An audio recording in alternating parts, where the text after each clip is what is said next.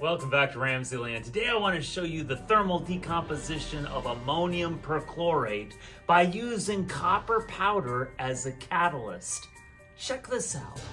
All we're using in this investigation is a ring stand, a crucible. This is ammonium perchlorate, and this is 100 mesh copper powder.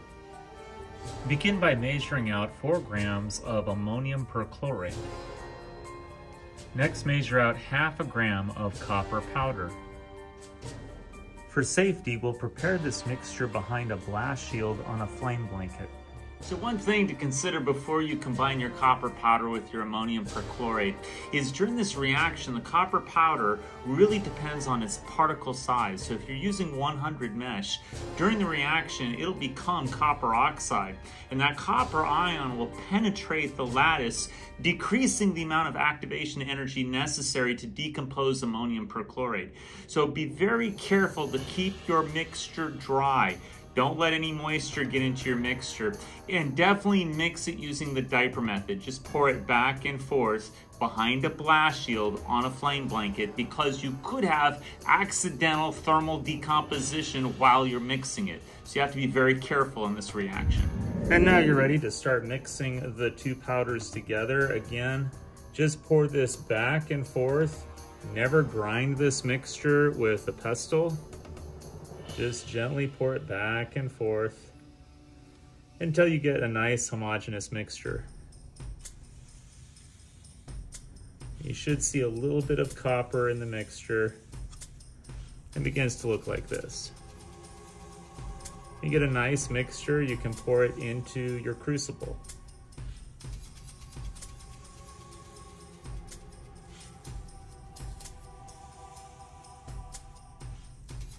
And now we're ready to deflagrate our mixture. Here we go.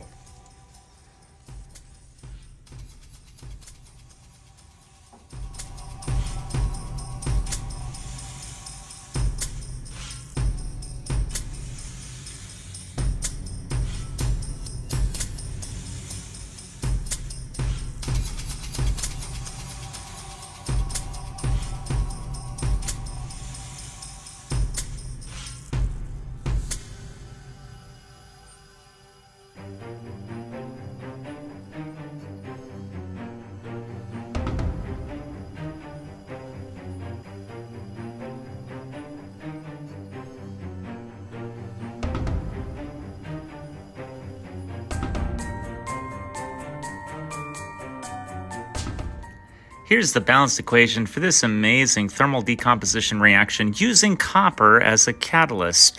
We begin with ammonium perchlorate and copper oxide. We have 2 moles of ammonium perchlorate. That's the 2NH4ClO4, and copper oxide, that's the CuO. Now remember, copper works as a catalyst in that it lowers the amount of activation energy necessary to decompose the ammonium perchlorate. And we get the products nitrogen, water, chlorine, oxygen, and copper. We have the diatomic molecule of nitrogen, that's N2, 4 moles of water, that's the 4H2O, the diatomic molecule of chlorine gas, that's Cl2, the diatomic molecule of oxygen is O2, and copper, Cu, in this amazing reaction. I hope you enjoyed today's edition of RamZland, and I'll see you next time. If you enjoyed this presentation, be sure to remember to like and subscribe.